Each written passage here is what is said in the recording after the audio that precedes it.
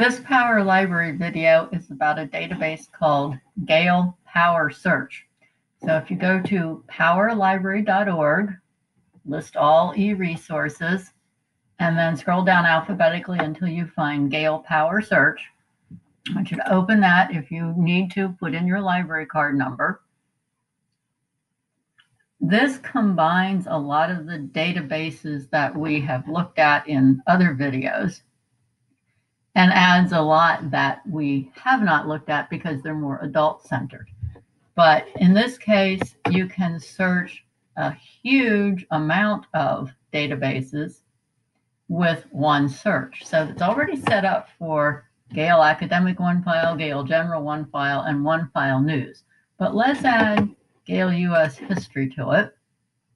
And let's add Gender Studies. And then we're going to do a search for Eleanor Roosevelt, who was Franklin Roosevelt's wife when he was president of the United States during World War II, and she did an awful lot as the First Lady for not only women's rights, but the poor, disenfranchised, social issues, and so on. She traveled the country, did a lot of speeches, made a lot of public appearances, was involved politically with a lot of things. So there should be a lot of articles about her. And indeed, there are, if you look at the results up here.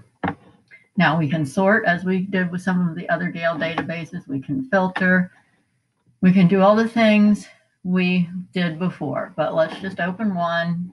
You'll see the same type of results that we saw in some of our other Gale databases. You get your title, author, date of publication, publisher information, document format, length, and reading level. Related subjects to explore, the actual articles, and things you can do to export it if you need to, things you can do to make it easier for you to read it or listen to it as you're there. And then the article itself followed by the citation at the bottom.